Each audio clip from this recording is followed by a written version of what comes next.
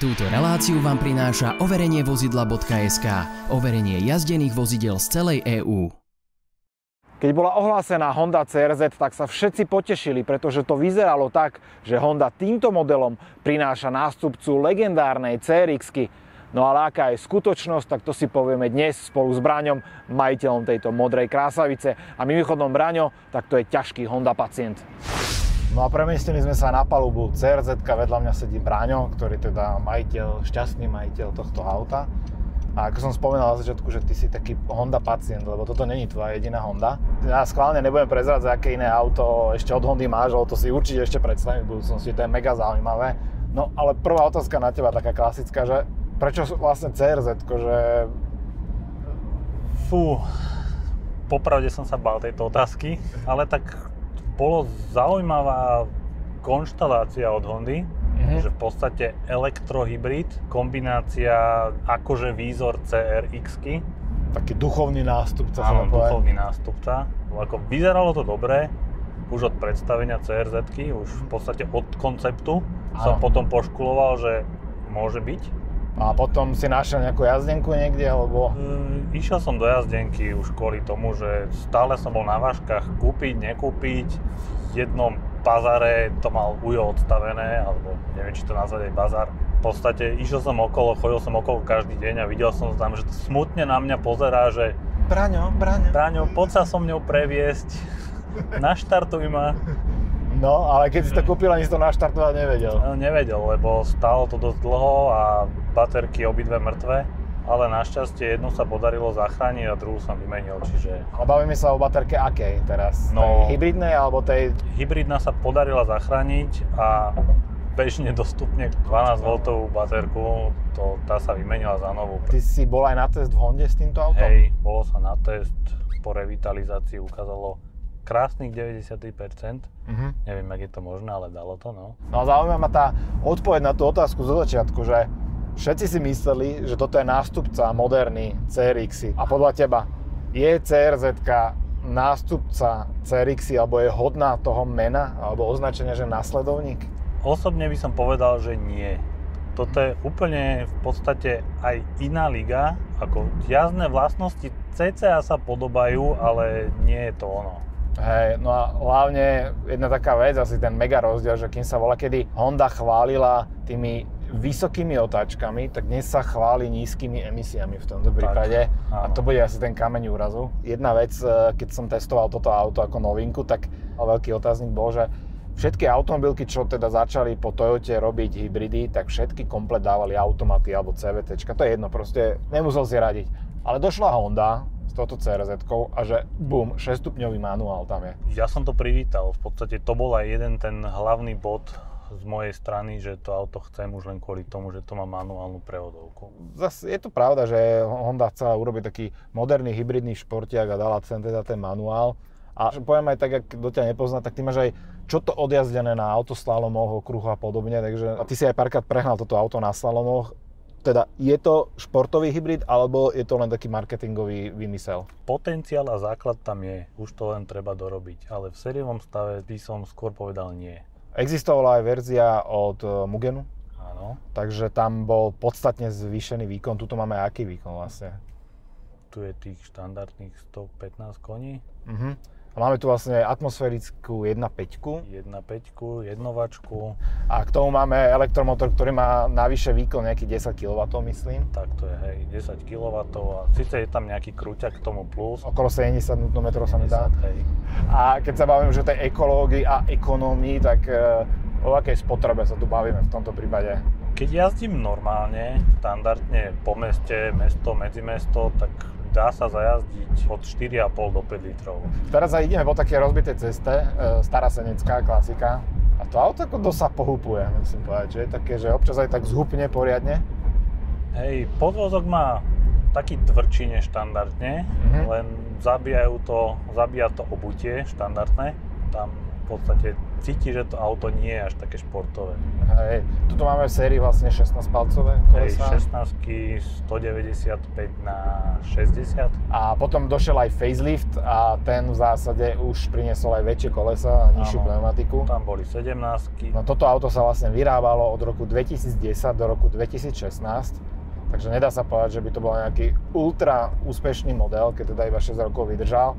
Ja som aj zachytil nejaké také, akože jedna pani povedala, že údajne sa pripravuje druhá generácia CRZ, ale nič reálne a hmatateľné som nenašiel ani na všemožnom internete. Vzhľadom na to, jak je teraz táto situácia, že dokonca aj nástupca S2000 bude super hybrid, tak neviem, či by malo dvojmiestne auto možnosť nejakého biznisu pre Hondu. A keď hovoríš, že dvojmiestne, tak som sa schválne pozrel dozadu, lebo v Amerike sa to dokonca ako dvojmiestne predávalo. Áno. Ty tam máš také nejaké korytka, také zúfale, že ak by si niekoho potreboval, aj si tam niekoho viezol už? Áno. Áno. Ako väčšina povedala, že jasne zmestím sa tam, ale potom už nikdy viac. A je veľmi zaujímavé pri tomto aute, že keď sa o ňom šuškalo ako nástupcový CRX druhej generácie, ono sa to aj naozaj že podobá zvonka. Sú tam také črty, napríklad to zadné okno, to je úplne, že k CRX-a. Ale ako keby Honda sama priznala, že to, čo priniesla kvázi tú tretiu generáciu CRX-y, teda Delso, že to bol ako taký, že výstrel bokom, že to ani my akože nerátame, že CRX-ku, ale ty si mala aj Delso. Hej, tam to bol živý výstrel, to nemalo s CRX-kou čo spoločného, okrem motora. No. A možno názvu. Tá celková dĺžka je 4 metre a hmotnosť, teda veľmi netradične na rodinu CRX-iek je až 1200 kg. A zase na druhej strane treba povedať, že je to moderné, bezpečné auto, navyše tu vozíš ešte ďalšiu technológiu naviac a to je tá hybridná technológia. Takže tých 1200 zase na pomery hybridov nie je až tak veľa, je to akože taká umiernená hodnota. Prejavuje sa tam napríklad nejak to negatívne rozloženie hmotnosti alebo tá vyššia hmotnosť? Rozloženie je v poriadku, ako zadok ústrelí, keď chcem, ale ako cítiť tú váhu baterky vzadu. No a Honda, keď toto auto prinášala na trh, alebo ešte len oznamovala, že takéto niečo chce priniesť, tak použila 3 slova na opísanie tohto auta. To bolo, že športové, neuveriteľne efektívne a dostupné. Tie ceny týchto aut začínali v Amerike niekde okolo 20-25 tisíc $, takže nebolo to naozaj že nejaké veľmi drahé. Ale v Európe samozrejme tá cena bola o mnoho vyššia, okolo 30 000. No a teraz sa pozrieš na to, že dostal si vlastne naozaj malé autíčko za tú cenu, ktoré teda je asi skôr dvojmiestne ako štvormiestne. A všetci vlastne vždy, keď sa tak zamýšľajú nad tým alebo pohoršujú, že prečo sú tie hybridy a tie elektromobily také drahé, tak treba povedať, že už v základnej výbave to auto bolo veľmi dobre vybavené. A to isté sa týka aj u najnovších elektromobilov, aj u Hondy, napríklad Honda i, tak tá je tiež napraskaná výbavou, že až. A toto tiež nebolo výnimkou. A navyše sa mi veľmi páči, že to dostalo taký ten moderný prístrojový štít, ako majú tie Hondy. A aj keď zapneš kľúč, tak naozaj, že tie budíky, ak sa oživujú, aj to celé také 3D, také má to takú hĺbku, je to veľmi, veľmi pekné. A na druhej strane vidíš, že na tých spodných plástoch, na tých šedých, že tuto sa mega šetrilo. Hej. A takisto aj ten tapacír, hovoril si, že sa strašidelne rýchlo špiní. To je katastrofa. Dvakrát sa toho človek dotkne a už to je špinavé. Na tých nákladoch výrobných Honda fakt šetrila. Ako doslova na aute cítiť takú odflaknutosť, by som to nazval. A má sa nejaké technické problémy, keď sa bavíme o odflaknutosti, že vyslovene niečo... Technické problémy nie, ale rovno podotknem, že tieto CRZ-ka sú katastrofa, čo sa týka otvárania dverí. Veľakrát sa mi stane, že pečie mi na spolujazdcovú stranu slnko, idem otvoriť dvere a to teplo tam rozťahne nejaký kov, plast alebo čo tam je a nedajú sa otvoriť dvere. No a z tých negatívnych vlastností ešte čo si zistil počas tej doby užívania na tej CRZ-ke? Že... Strašne sa zahmlieva čelné sklo, to mohli inžinieri vymyslieť. Ako je tu na to špeciálne tlačítko, že vyhrievanie, vyfúkovanie čelného okna, ale keď ho vypnem, sa uvidíš, za chvíľku bude úplne zahmleté a... A si hovoril, že to je taký hack, že keď dáš vlastne to ofúkovanie, že sa stane jedna veľmi príjemná vec v tom aute. Áno, vypne sa štart-stop systém. No ten šprint z 0 na 100, tak ten je 8,5 sekundy, čo sa nezdá ako že nejaký svetaborný údaj, ale zase hybrid by mal byť o tej dynamike najmä. To znamená, že z nejakej rýchlosti na nejakú zrýchliš. Je to aj prípad tohto auta, že teda máš pocit, že naozaj pomáha ten elektromotor? Elektromotor tomu dosť vyslovene pomáha. Dokonca keď ti dojde baterka, tak doslova cítiš, že sakra, ono to auto nejde. No a ten športový model, čo sme sa bavili, že teda aby dostalo CRZ-ko naozaj tie gule a tú rýchlosť a tú silu, tak je tam jedna zaujímavosť, že táto chatrná 1.5 dostala kompresor k sebe. Tak. Čiže už sa bavíme o výkone, ktorý je o takmer polovicu vyšší, ako v tomto prípade. Toto je klasicky teda hnaná predná náprava. Áno. Ale paradoxne najnovšie elektromobily, napríklad tá Honda i, ktorú spomíname, tak tá už má zadný náhon. Ako jedna z mála aut s logom Honda na kapote. A keď som sa aj pripravoval na toto naše video, tak som si prečítal pár dobových recenzií a tie teda chválo moc tak neoplývali na to auto z jedného titulu. Auto nie je zlé, to treba povedať, že auto je dobré. Ale to očakávanie o tom, že toto je nástupca kvázi nejakého CRX-ka, tak všetci tí motoristickí novinári ostali takí chladní potom, že toto ste nám naservírovali úplne niečo iné. Akože ste nám slúbili čokoládový krém a tuto máme nejakú dusenú zeleninu, doslova. Takže tá kritika bola hlavne o tomto, ale čo sa týka auta samotného, akože nie je fakt zle. Tak ešte taká zaujímavosť, že keď vyšla CRZ-ka, tak verzia so 6-stupňovým manuálom mala papierovo o jedného koňa viac a o 1 Nm viac, ako mala tá CVT-čka. Prišlo o to deklarovať, že pozrite sa, tak tu máte s manuálnou prevodovkou a predsa len je to silnejšie, je to lepšie. A v reálnych podmienkách absolútne zanedbateľný rozdiel. Keď som si ešte pozeral tak technické údaje, tak Honda dokonca deklarovala, že s CVT-čkom to auto žerie 4 litre a s manuálom o pol litra viac. Čo akože som dosť prekvapený, že manuál žere viac, ale už asi tak má vychytané tie technológie, že ten počítač asi vie lepšie, čo sa týka tej spotreby, že ako by si mal radiť, ale tebe to vyslovene lezie na nervy, že nech ti do toho nekecá. Presne tak. A ešte ma zaujíma servis napríklad tohto auta. No, ako sa servisuje takýto hybrid od Hondy? V podstate dá sa všetko zohnať. Diely sú bežné. V podstate u Hondy skoro každý diel je z iného modelu. A aj si zistil napríklad, že čo bol ten plán B, že keby sa ti nepodarilo rozchodiť tú hybridnú batériu? Takže dá sa niekde kúpiť na toto? V podstate firmy ponúkajú taký kvázi repas tých batériek. No a najväčšie pozitívum tohto auta mi povedz, akože kúpil si hybridný športiak a teraz akože, keď si na ňo spomenieš, tak čo je tá prvá pozitívna vec na tom aute? Toto sa mi ťažko hovorí, keďže mám kapané iné auta, kde to cítim na radosť. Toto mám skôr taký pocit, že šetrím planétu aj seba. Hej. Čiže vlastne z tvojho pohľadu splnilo to tie očakávania, alebo to, čo to malo byť, že je to také ekologické prdítko na každý deň?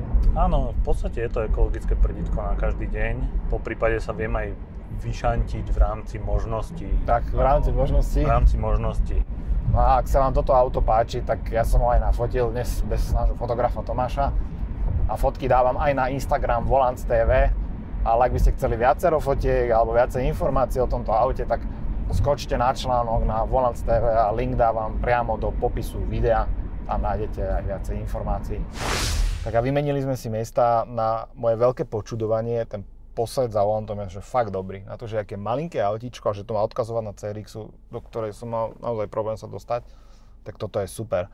Navyše tá prístrojová doska je pekne okolo toho volantu, takto zalomená a pokračuje to fakt, že dizajnovo super a tie budíky to ani nehovorím.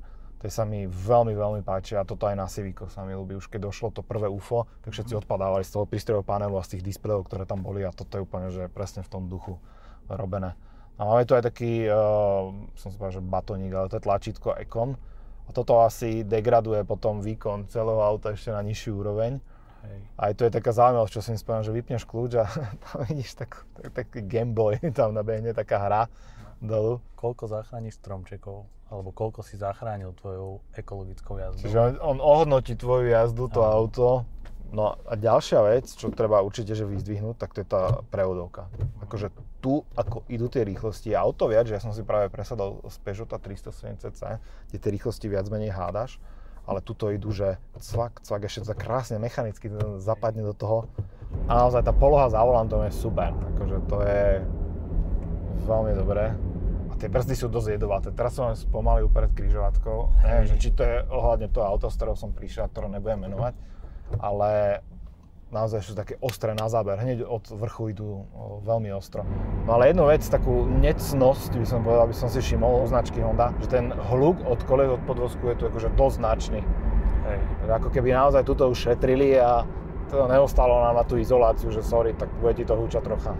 Pre mňa je hlavne nezvyklá tá kombinácia, že manuál s hybridom, akože čakám, že nejak to preradí, alebo že teda iba otačky vyletia, ale čaká on na mňa, že ja tam dám tú inú rýchlosť. Ako myslíš si, že toto má budúcnosť, takáto kombinácia? Teoreticky už má teraz. Keď si zoberieš, že napríklad nová NSX-ka je v podstate na tento istý princíp, že elektromotor dopomáha benzíňaku, ale ako uvidíme, jak sa tá doba vyvinie. No a dostávame sa úplne, že nakoniec a taká moja klasická otázka, že teda máš CRZ-ku ako takého nenáročného spoločníka na cestách po meste, alebo také nenáročné presúvadlo. No. A uvažuješ o tom, že by vôbec si toto predal, alebo že čo by to mohlo nahradiť akože v tejto triede? Ako zvažujem CR-večku hybridnú, ale tam som stále na vážkach kvôli tej CVT prevodovke, čo tam je. Ak by robili s manuálom, už dávno nejazdím, popravde. Takže pekne. Ale zatiaľ si teda nechávaš asi túto CRZ. Hej, zatiaľ si ju nechám. A tým sme sa dostali asi aj nakoniec a vám ďakujem veľmi pekne za pozretie tohto videa, ak si to dopozreli až sem. No ak nie ste odberateľom volant.tv alebo kanálu o budúcnosti dopravy volant.tv Next, tak prosím kliknite na tlačidlo odoberať, aby som vám takýchto zaujímavých aut mohol prinášať čo najviac. A samozrejme v budúcnosti sa najmä na kanáli volant.tv Next nevyhneme ani hybridom alebo elektromobilom alebo akémukoľvek modernému spôsobu dopravy, ako je napríklad aj táto CRZ, lebo je to tak akože dosť moderné auto, high-tech. No, 10-ročné moderné. Na tú dobu moderné, áno. Tak, na tú dobre. Takže ďakujem za pozretie a vidíme sa pri ďalšom videu.